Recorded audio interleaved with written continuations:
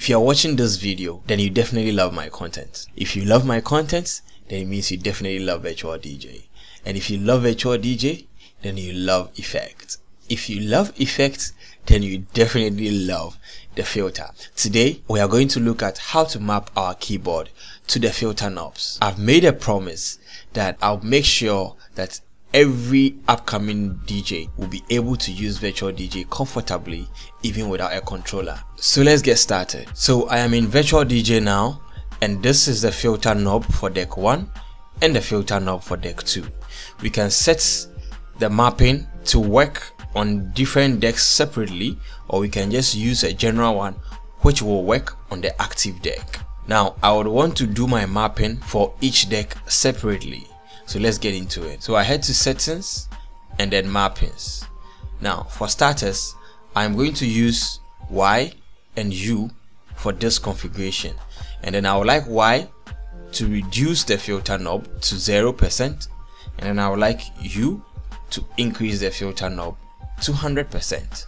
So straightforward, I come to the action text box. For U, I would like it to increase the filter knob by 5%. So I'll type filter space plus 5%. But as I said, I would like to configure it to work on different decks separately. So this is what I would do.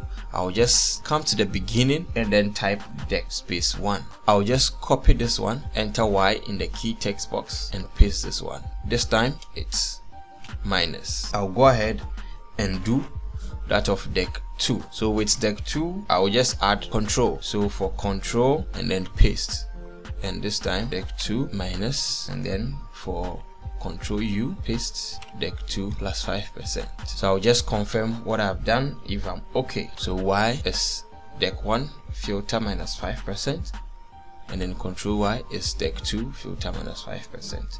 U is deck 1, control U is deck 5. Bingo. So now let's put it into test.